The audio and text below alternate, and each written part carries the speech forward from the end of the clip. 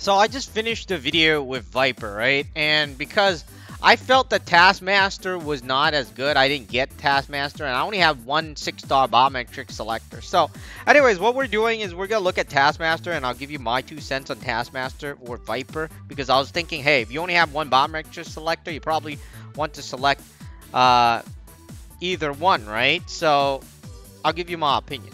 Anyways, I'm looking at Taskmaster. I really still don't regret not getting Taskmaster because look at him. I mean, the only thing he has that is beneficial is like the minus 10% in damage received. I mean, I know that this might increase as you level up the skill, but even that, I mean, blind, not important.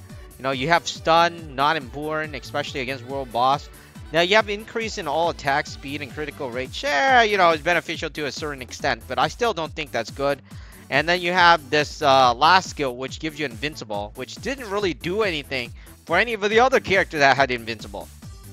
And then you have the tier 2, which is utterly, you know, I don't know. I mean, I don't think it's that good. Ignore target dodge rate by 20%, increases critical rate by 20%, increases skill by 25%, and bonus by 20%. I just don't feel he's a good character. I mean, obviously I haven't run in here to check him out, but let's just go check him out. I still don't think, you know, even I quickly glanced the first time around. I don't have any more biometric selector too. So there's that.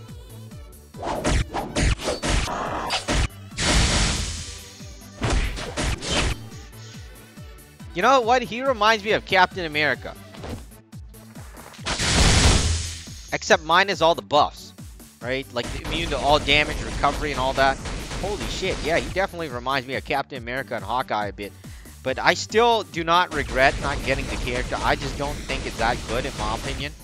That's my opinion. You can always prove me wrong in the comment section below, but you know, I think he's a pretty shit character in this game as far as I know. I mean, obviously in other games he's probably better, but you know, I don't know. I mean, even as I look at it, I still don't regret getting Viper because like, there is just nothing for me to hold on to. He doesn't have immune to all damage. He doesn't have heal. You know, he has his little decreases all damage by a certain percentage. As much as I like that, unless you're decreasing it by 100%. I don't really care about 10% or 20%, you know. So that's my opinion. And, again, you could always argue against my, you know, you could always argue against my assessment. But so far, I just don't feel he's worth it, in my opinion. I mean,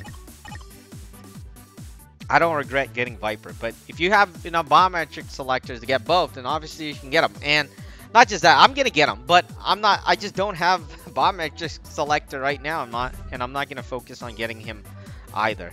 And I guess we will look at Baron Zemo after. But other than that, we will be back in the next video. This is a new character, Taskmaster.